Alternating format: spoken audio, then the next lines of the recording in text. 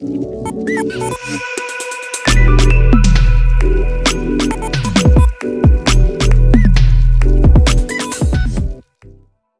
Steam Deck, just announced by Valve, has an AMD APU with RDNA 2 graphics. Valve has done something that we were all expecting from Nintendo. The Steam Deck, the handheld PC that can connect directly to Steam and play games, and is up to 4 times more powerful than the Nintendo Switch, and it's only $50 more expensive than the Switch OLED. So roughly you have a GTX 1050 on the palm of your hand and lets you game on the go natively handheld on the device. How can we not talk about this? This is just honestly awesome. Another interesting aspect of this endeavor is that SteamOS is free for anyone to use on their own similar devices. This means that if there is demand in the market, you might see other manufacturers coming with their own Steam Deck-like devices that run on the same platform.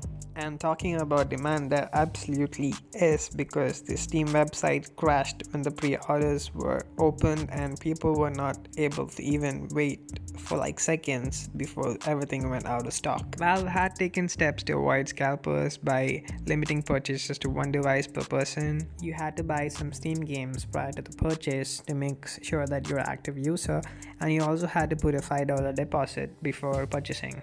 And having said all this, still there were scalpers on eBay selling this for double and triple the prices. The Steam Deck only launched in the US, UK and other Europe countries, but it never launched here in India as of now, and we are all waiting to get this on our hands. So now let's talk about the device itself. It's designed very simple to use. You just power on your device, you sign into your Steam, and there you go, you have all your games in your library right away to play. The trackpads aren't the only thing. This also features thumbsticks for gaming, which also has capacitance, which they claim to be best in class. Valve has also ported some features from the Steam controller for touch controls for games like shooters. So now let's get to the details of the tech specifications. On the top left side, we have the D-pad, we have a view button, we have a thumbstick, the trackpads, the left speaker, and a Steam button. That is followed by a 7-inch touchscreen, 2 microphones for online chat during multiplayer gameplays, and then we have the same buttons on the right, and the ABXY buttons, the quick access button, and the right speaker. So a lot to offer in the front. On the top, we have the usual shoulder buttons, which looks high quality from the renders. And we have the volume button and a headphone jack, which has been disappearing forever. We have that here. And we have a vent for the fans. We have a USB Type-C 3.1. And we have a status LED, a power button, and the shoulder buttons on the right side again. We also have 4 grip buttons on the back like the Xbox Pro controllers, and we also have a SD card slot and a vent in the back. The Steam Deck offers a Zen 2 CPU with 4 cores and 8 threads that can boost up to 3.5 GHz. It also features a RDNA 2 GPU with 8 compute units which can boost up to 1.6, and that's about 1.6 teraflops of performance. That's roughly say around a GTX 1050 from around 2016. That might not seem like a lot of graphical horsepower, but it's a handheld, so the screen resolution that it's targeting at is 1280 by 800, and with AMD FSR now enabling much higher frame rates without compromise on image quality, this should run AAA games comfortably. And the panel is 60Hz, and that's the only negative that I have for this product. So it comes in 3 storage options: a 62GB eMMC storage, which I would not suggest you get because some games are just bigger than that. And then there is a 256GB PCIe Gen 3 NVMe storage option, and also you have a 512GB of the same NVMe PCIe Gen 3.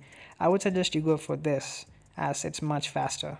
Talking about controls, they have a fully covered with ABXY buttons, D-pads, left and right analog and bumper buttons, view and menu buttons, and 4 assignable grip buttons. And then you have the pressure sensitive square trackpads with haptic feedback. And Valve claims it has 55% better latency compared to the Steam controllers. And to top everything off, it has gyro sensor. So for shooters, if you don't have a mouse, the best thing we have next is a gyro, guys.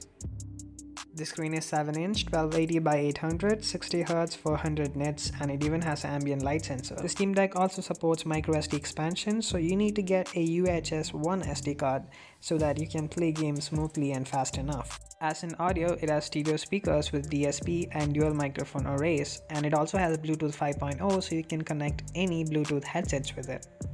You can also connect a dock with the USB Type-C and use it as your personal computer at home, and you can connect hard drives, display ports, HDMI, Ethernet, anything you want.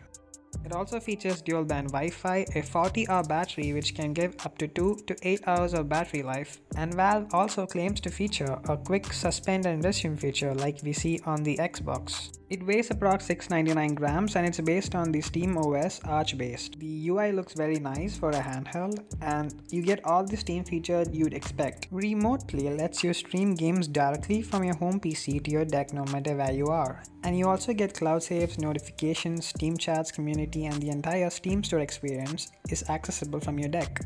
What really grabs me about the Steam Deck is the fact that you can dock it and use it as a regular PC.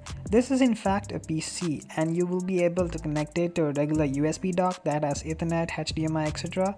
and plug it into a monitor or TV, and it will run games from the Epic Store or anything you would want to run from a Linux based PC.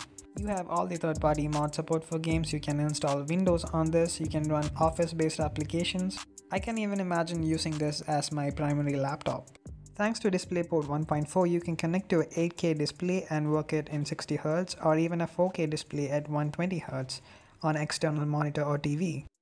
So to me, this one device that lets you do all you need and lets you dock it for expanded functionality, giving the user the freedom to use whatever they want on it without locking them into a company's ecosystem of products or even needing to ask permission from the company's platform. This level of freedom, it also has the headphone jack and a USB Type-C. This really feels like a product that was made by a company that really cares about its users. Shout out to Valve for that.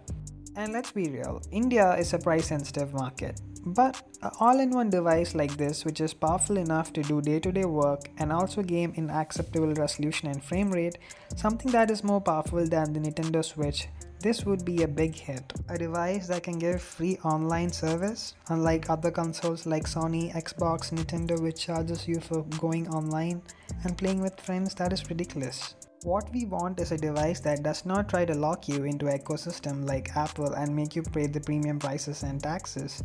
A device that is reliable enough and won't break and have joystick issues like after 5 months and you needing to buy a new one. This is something which we want. There is a hardcore consumer base here in India that is willing to spend the money on such a device, and the Steam Deck could be the closest that can deliver that reality. If the Steam Deck can launch at a price of $399 or about 29,000 Indian rupees here in India, or even maybe 39,000 for the higher models, this would be easily a replacement for sluggish laptops we get at the price point, at a similar price point here.